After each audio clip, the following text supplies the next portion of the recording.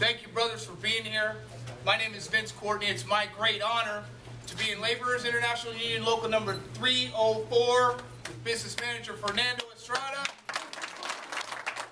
Oakland Mayor Jean Quan,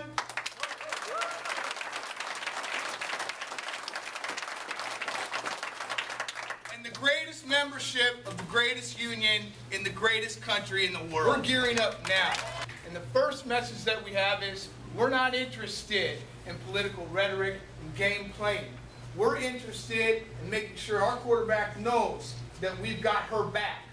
Our quarterback understands that because she knows who we are, she knows what our needs are, that we're going to be there for her because we need people in those positions. We need elected officials who know who the laborers are, who know who Local 304 is, and who know how important it is for us to just have a fighting chance. Today, it really is my honor to introduce to you my brother, my friend, the business manager of Local 304, Fernando Estrada. Brothers, sisters, friends, and residents of Oakland. My name is Fernando Estrada, and I'm the business manager of Local 304 of the Laborers International Union in North America. I am honored to address you all here. It is not often that people, especially the news media, are very interested in what we have to say. You see, we are the working poor. We are the community. We are the laborers union. And we also have a voice. And for that, I thank the media for showing up.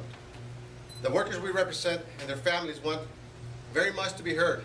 In this period of economic crisis, because it takes all of the focus away from their urgent situation and changes the whole conversation back to work when they cannot afford to be out any longer. And finally, no recall. No!